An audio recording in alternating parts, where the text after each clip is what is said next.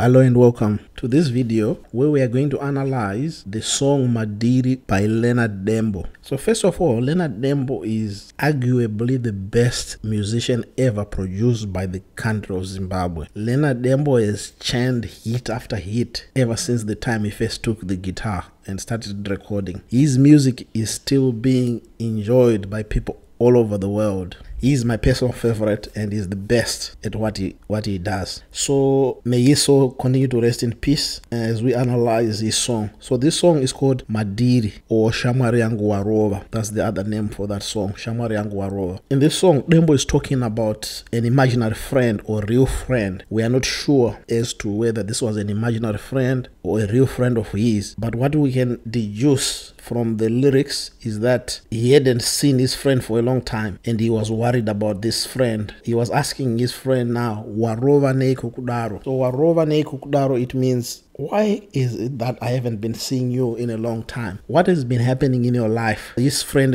had been missing from the map. So the friend then tries to brush him aside by saying he had been busy with work and this and that. So when he says, Basarangara kandi wandira, so he's just putting an excuse to say it, I've been busy with work. But then Dembo, being the observant and caring friend that he is, he notices some scars on his friend. Probably these are scars from a prison stint. So then he said, Mukomana we Madiri anonekwane mavanga. So which means if you're doing dealing and things that are not according to the law, you will be seen with those scars that are on your face. So in this phrase, we now get much more in clearer picture of his friend's dealing ways, and he had ended up being brushing with the law. In the other verse, the friend confirms the source of his scars by only saying his affinity with get-rich schemes, which landed him in hot soup when he says, Yangu yekuda kupfumai. So Yangu yekuda kupfumai, it means I just want to be rich. I want money. So sometimes I end up doing things that are outside of the law. But Dembo, being the good friend, is saying, no,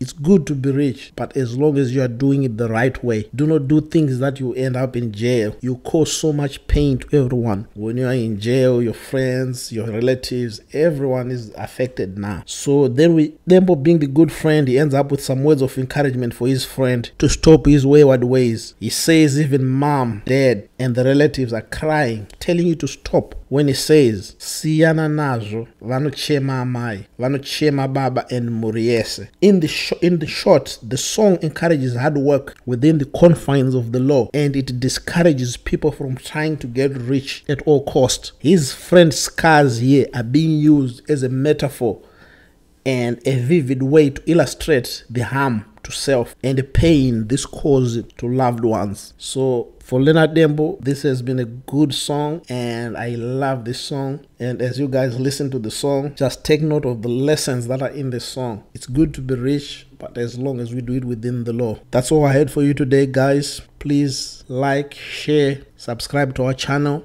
If you have any songs, Zimbabwean songs, that you want us to analyze and tell you the meanings, just comment on the box down below and we'll do it for you. Thank you.